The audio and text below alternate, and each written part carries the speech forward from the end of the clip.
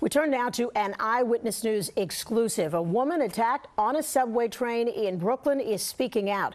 That victim, 6 months pregnant and does not want her face shown.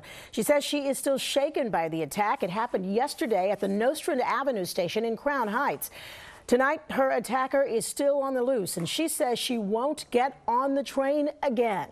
She spoke exclusively to our Johny Fernandez. Riding the train is a normal part of life here in New York City.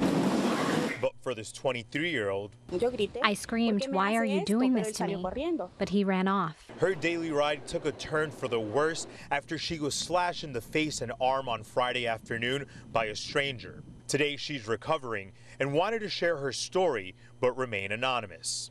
I don't know him. I don't know who he is. I don't know why he did this to me. NYPD released these pictures of the suspect. The attacker held the door of a northbound 3 train for the 23-year-old and then, without saying anything, slashed her. I grabbed my face and then I saw the pool of blood coming from my face. I got scared. I started to shake and I felt my baby moving. It felt like it was going to leave me. It was horrible. The 23-year-old said that she got off the train after taking it one more stop here to Franklin Avenue. Then after that, that's where she was met with police to get help. She says throughout the train ride, a couple helped her stay calm and called 911. I'm grateful for what they did. Other riders didn't do anything to help me. They were in shock because of how intense it was. Doctors rushed the 23-year-old into the operating room to make sure her baby was okay. She received 23 stitches. As she recovers, she's left with questions about her safety. We should have more security on every avenue.